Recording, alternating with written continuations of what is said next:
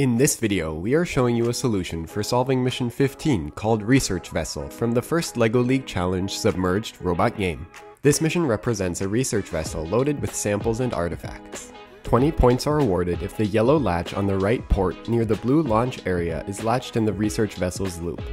5 points can be scored for each sample, each trident part, and the treasure chest you've collected earlier and loaded into the ship's cargo area.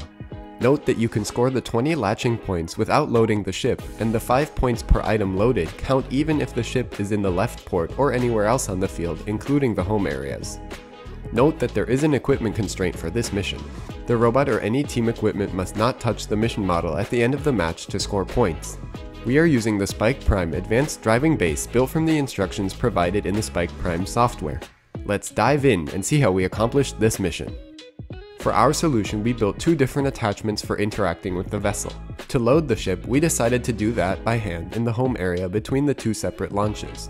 In the first run, we are reusing the lift arm with the axle contraption from Mission 4 Scuba Diver and Mission 15 Sample Collection to bring the research vessel home. We attached the axle contraption on the other side of the lift arm with the axles pointing down. To deliver the vessel to the right port, we built a passively extending frame to guide the ship across the mat into the port. The Spike Prime advanced driving base is too wide to fit between the artificial habitat and the southern wall like a smaller robot would be able to, so we opted for this solution.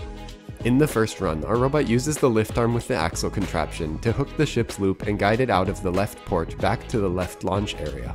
There, one of our technicians swaps the lift arm attachment with the passive boat guide attachment and loads the vessel with the trident parts, water, plankton, and seabed samples from Mission 14 Sample Collection, as well as the treasure chest we retrieved from Mission 7 Kraken's Treasure.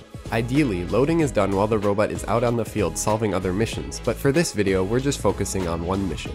Once loaded, the robot is aligned and launched. It pushes the boat east, past the left port, and then guides it to the channel between the artificial habitat and the southern wall. Since the advanced driving base is too wide to fit between them and push the boat all the way to the right port, the robot drives backwards to extend the frame attachment, allowing it to push the boat further until the loop of the research vessel latches into the right port.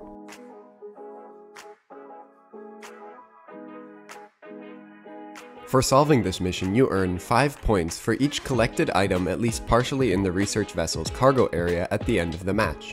There is 6 items in total, 3 different types of samples, 2 trident parts, and the treasure chest, to score up to 30 points total. If the port's latch is at least partially inside the research vessel's loop at the end of the match, another 20 points can be scored, for a maximum of 50 points if all parts are completed.